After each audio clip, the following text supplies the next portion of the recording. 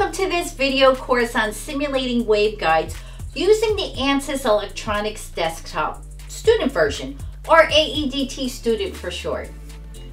Let's go right into the world of waveguides. And they've been around since the early 1930s.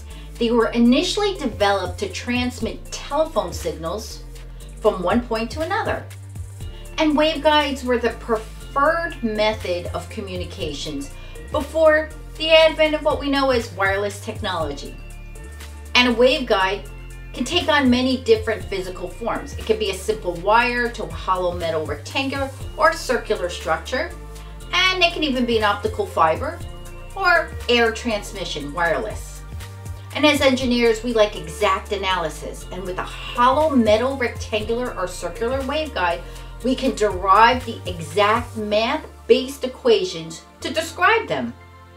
Plus, they're easy to manufacture, but they do feature high power handling capabilities, which is what we want. An air-filled waveguide, for example, can handle more power than a waveguide with a center conductor of the same dimensions. And by pressurizing that air waveguide, that empty waveguide with gas, we can achieve even higher power handling capabilities. An air-filled waveguide offers low loss and higher signal speeds, making them ideal for even satellite communications, radar, antenna feeds, communication links, 5G, 6G+, and of course there are trade-offs to consider. Replacing air with some dielectric can make a waveguide smaller, but the dielectric slows down the signal speed.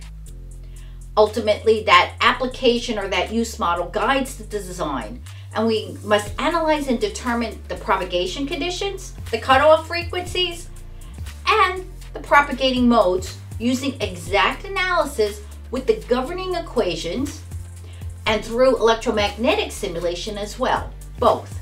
Electromagnetic signals are confined within the metallic wave walls of the waveguide and propagate down the length, obeying Maxwell's equations. And only certain modes can propagate in a waveguide.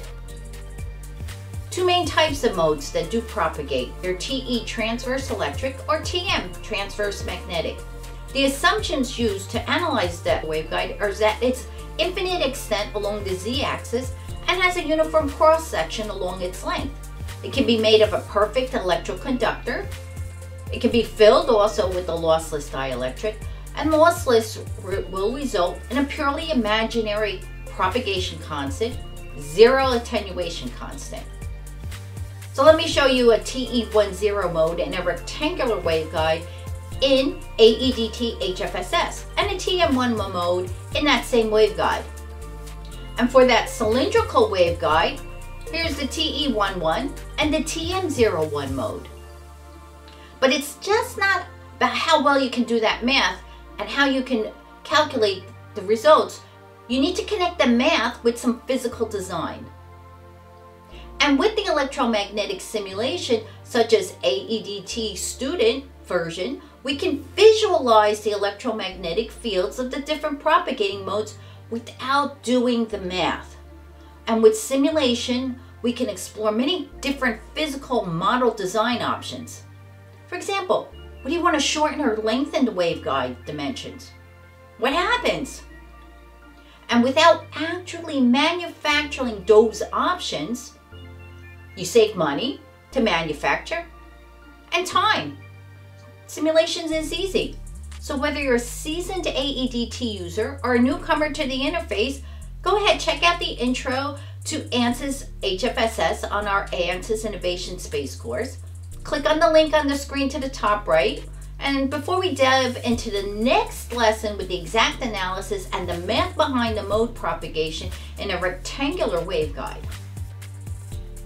Thank you for joining us in this exciting journey into the world of waveguides and simulation.